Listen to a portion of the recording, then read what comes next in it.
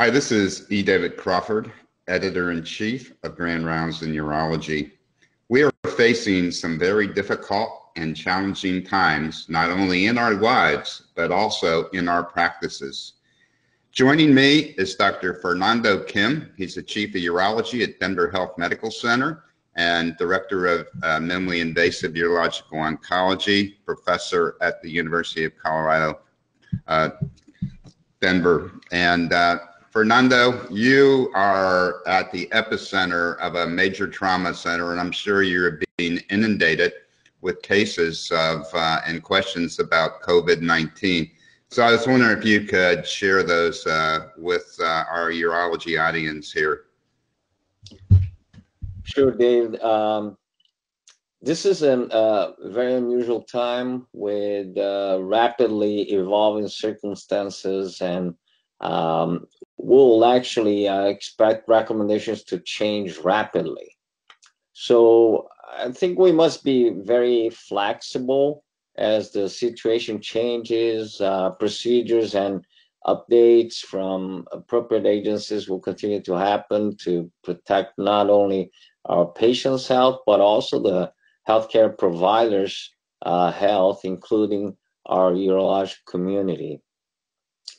While we keep getting a lot of questions about what to do, and also about the COVID-19, which is the disease caused by the virus that is known by SARS-CoV-2.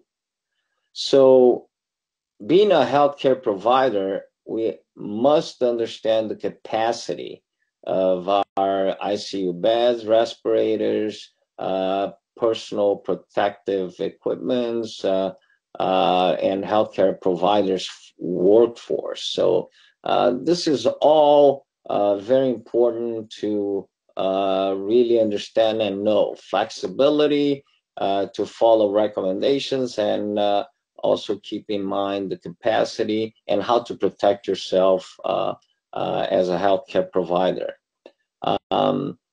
Also, we keep getting a lot of questions: who to follow, what are the recommendations to follow? Well, decisions should be made on local regional level, considering the risks and resources specific to each area. But we have learned a lot of important lessons from other countries. So there are going to be government and health agencies that will give you the appropriate recommendations. Please remember that as soon as you have an idea that the patient may have fever, cough, or shortness of breath, they may have those primary symptoms of COVID-19. And these symptoms may appear up to 14 days. That's what we know after the exposure. So it is important to understand how to protect yourselves, and in cases that you have to care for the COVID-19 patients, the N95 masks are very important to protect yourself. And I encourage you to know exactly what are the sizes that may fit best for you. In order to do that, it is important to talk to your hospital and get the N95 mask fitted for your face. I think those are important concepts that the urologists must have, and these are the questions that we have been addressing so far. Thanks for that discussion, Fernando. Another question is, what should urologists do to manage your practices? Should they be closing their offices, limiting new patients? What do you do with surgeries you have scheduled, elective surgeries, things like that? There are a lot of questions that I'm hearing out there, and I don't know we're getting a lot of direction from various organizations on what to do with this. So I'd appreciate your thoughts. Right.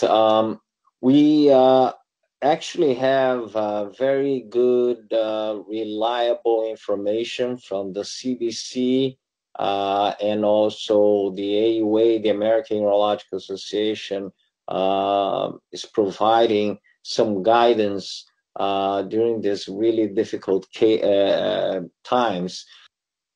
So the elective surgeries cancellations align with the U.S. Surgeon General's recommendations that hospitals stop performing elective procedures to prevent the spread of the novel coronavirus. And we have to think about preserving the capacity and hospital intensive care units as well as equipment and staff. But of course, if you have a case that of metastasizing cancer that is debilitating the patient, and you should proceed with the surgery, you have to also bring to the discussion that this patient may need further care, ICU stay, and that can increase the chances of having the COVID-19. And this is a very difficult ethical and medical challenge, and that has to be discussed with the patient, and you must consider the consequences of doing that procedure. I think in terms of the clinic and your ambulatory care of these patients, first you have to educate your clinic staff about the screening, the prevention, protection systems and procedures that you have to protect yourselves against SARS-CoV-2.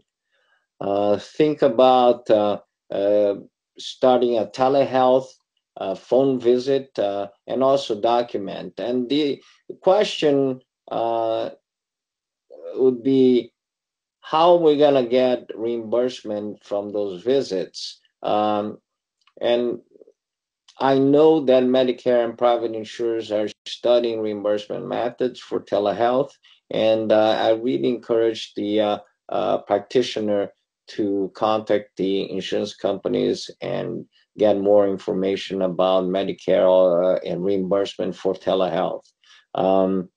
So I think those are general concepts about cancellation of procedures and also how to take care of your clinic.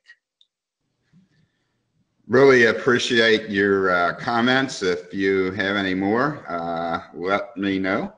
And I might ask you, are there any websites or anything else that you can recommend that we post on this topic? And we look forward to talking to you along the way as we work our way through this crisis. Thanks very much for your time.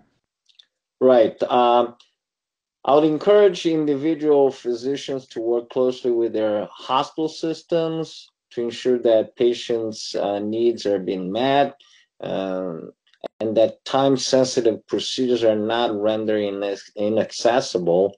And also the sites that I think you should be following and getting information during this crisis is the CDC and the American Urological Association websites. I think those are the websites that can give you really reliable information.